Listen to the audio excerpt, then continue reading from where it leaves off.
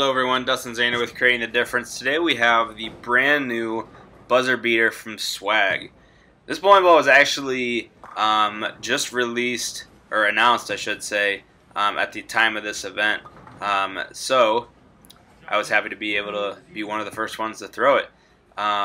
This ball is 2.562 RG, a diff of 0.033, and an intermediate diff of 0.013.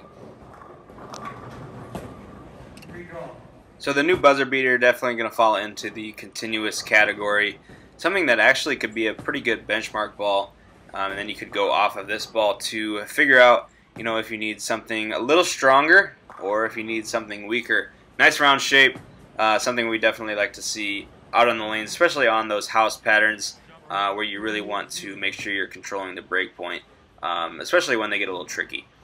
But the buzzer beater, you see we're trying different parts of the lane here. We're taking a look at each shot 3 times just to give you an idea of what this ball can do. And barely hit the head pin on that one, caved the 5-7. Can't say I've done that often. But anyways, new buzzer beater, nice continuous piece.